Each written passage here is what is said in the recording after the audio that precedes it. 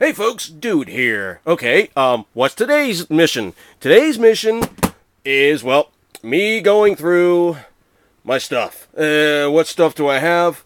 Oh, good lord. You know what? I've done so many runs to the gun shows, and of course the internet, and, okay, of course, eBay.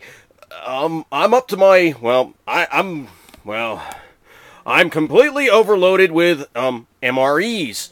Now, since we're going to go through MREs, you got to know what an MRE is. Well, first off, it started out as the C ration. I have none of those. They started out as these guys.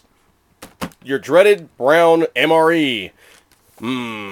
Were they good? Yeah, some of them actually were very good. They changed the menus over a couple of years. There's good websites on the internet if you punch it up, like MRE resources or MRE information. Just Google it. You'll get a million flipping hits. Now, what did they start out as in the brown bag? Some, like I said, were better than others. And, what's this one? Tuna with noodles? This one's going on eBay as a collector item. I am not going to eat that. Ugh, tuna. Ugh. Ooh, these are good. Oh man, I wish the hell I could find more of these. Beef patty with bean component. And notice they say not for pre-flight use. They mean it. If you go up in altitude after eating beans, you're gonna blow up like a zeppelin and possibly explode. Okay, so you started out with the brown guys. What did you move up to? Well, you moved up to the tan guys. The tan guys, well, they're exactly the same thing. They just changed the color so you know that these are much older than these. There's actually a date system if you look at the box of MREs, and yes, I have a box of MREs. What's in the box of MREs? Oh, the holy grail of MREs. That would be known as your cold weather MRE. And now sometimes they say MRE, sometimes they say food packets. This is a particularly good one. The beef stroganoff. There's a dirty little secret about the cold weather guys. Lots of calories. And I do mean a lot of calories. You're operating in cold weather. Well, you tend to utilize better than half your calories simply to maintain your temperature. It's flipping cold, man. You're cranking up tons and tons and tons of heat. Okay, so what is in the cold weather MRE? Not the tan guy, but the white guy. Well, these. That's right. Mountain House. Yep. And I know you're hearing my Middle Eastern, okay, my Mid-Atlantic accent. They're Mountain House. They're good. They are very good. What do you do with them? Well, you crack them open. They got a Ziploc. You simply snip off the top. You got the little, edge there. You can kind of tear them. I don't do that. I usually just cut it so I get a nice line. And what you do is, like the directions say, you add a cup and a half of boiling water. These come in several sizes. Well, this guy is the 16 ounce. And let me see if I can one of the big ones. I don't know where I got them. But, okay, these are like my second tier items. MREs. Okay, there's probably going to be roaches, rats, and leftover MREs after the nuclear zombie apocalypse. Call it what you will. Oh, here we go. Alright, this is a civilianized version. These are okay. You notice it's got the 2 servings, so it makes 20 ounces. These are, well, 16 ounces. 8 ounces per person. That's not a lot of food, man. I'm going to be fighting it out. And I usually eat these things by myself. Okay, what's the biggest difference between this one and the other one?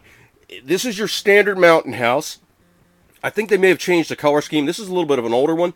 They store for a very, very long time. They have an oxygen absorber in there. They've been flushed with nitrogen. Good shiznit. Okay, cool thing. Still it's got the zip. Still it's got the hack it off. This guy has been vacuumed. Notice. Sheer size. This guy is like maybe half the size. And, okay, you also have something that is a lot tougher. If you ever played with those bricks of, well, vacuum-packed coffee, you drop those things on your foot, man. They hurt. They are not anything to trifle with. They mean business. Okay, so, between the freeze-dried food, the MREs, what else do you have? Okay, here's what I do. And this is something that's kind of cool. You want to have several tiers. Okay? Car box, right? You got your ready to eat. Let me crank my camera over. You got your ready-to-eats, which is never a bad thing. You simply grab that bad boy, crack it open, eat it cold, eat it hot, put it on the engine block, let it warm up for a bit. Excuse me, I gotta take a sip. Allergies, gotta love them. Okay, second tier. You find your place. Excuse me again. You find your place. You then have some place that you can heat water. Make your freeze-dried stuff. Are you really making it? No, you're reconstituting it. It's the same thing as what they did in space for, well, forever. It's what they still do forever. It takes a lot of power and a lot of energy to get something up in orbit. Take the water out. It weighs less. Make water by adding oxygen and hydrogen. Bam! Fuel cell. You made power, and of course, now you got something to eat, drink, and utilize. Okay, this is about 5 or 6 pounds. What is it? It's the MRE pouches. Now, if you look at any of the guys on the service, they'll do something called stripping. And they're not talking about getting nude and, well, dancing in the bathtub. What they're talking about is you take an MRE pouch, you pull out all your entrees. They come in boxes. You take the pouch out of the box, you take out, well, I don't need all this other folderol, I just need food. So, they take the pouch, they strip out half the crap. Half the load, well, you ask anybody that's humped stuff for a living, half the payload is so much better. And I know a guy that was a Green Beret, and he told me he got to the point where he was cutting the handle down on his toothbrush to save weight.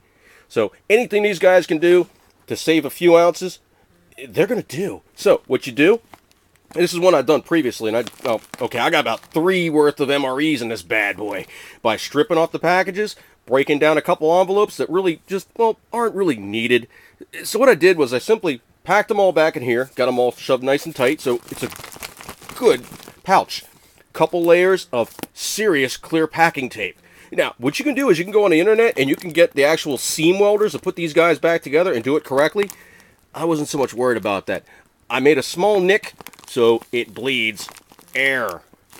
Okay, if you got this thing pumped up and you're trying to fight it into a box and you got it taped up, you're going to have to nip a corner, or you're going to have to do something else to make the thing bleed. Just put a little nick in it. It's really not going to hurt it that much. And if you really want the thing to be waterproof again, small piece of tape, it's waterproof. As a matter of fact, you get some air in there by blowing into it, or doing some other means, close it up, it'll probably even flippin' float. Good times. So, basically, in a synopsis for the MRE, you've got, of course, you got your cold weather, you got your brown, you got your tan, you got your civilian equivalency, you got your stripped. What do? I do all of it. Why? Because there's different things for different uses. Okay, let me introduce you to another piece of technology. Oh, good times. This is basically just a tote. Is it a really strong tote? No, but it's an okay tote. I mean, this guy is... Alright, it's... Let me get my handles all locked in here. It is basically just one of the Rubbermaid totes. Nothing crazy. It's 30.5 by 14.3 by 12.8, 16 gallons. That'll fit perfectly in your car's trunk. Why? It's only about, well, okay, it's not even 3 feet long. It's about a foot high. It's about, a foot and change deep. This will fit in anybody's trunk. Yes, this will probably even fit in a Miata. Barely. Don't use an Miata as your get-out-of-Dodge car. It's just not going to do you good service. Actually, though, you could put a trailer hitch on them, and they actually do fairly well. Pretty underpowered, fun little cars. You don't take them off-road. They're just not good in that regard. Okay, so here's a basic synopsis on MREs, and, well, if you go online, there's really good sources. You can get the tan guys. You can get the cold weather guys.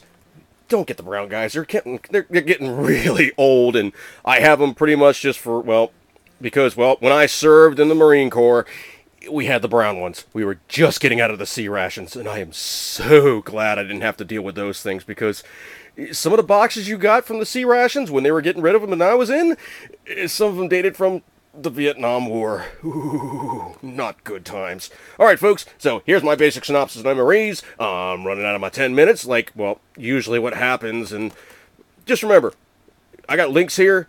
Check out your links, go online, do some research, and, of course, remember, MREs are, well, they're nutritionally balanced because the U.S. government made them to be for soldiers. Good times, and, as always,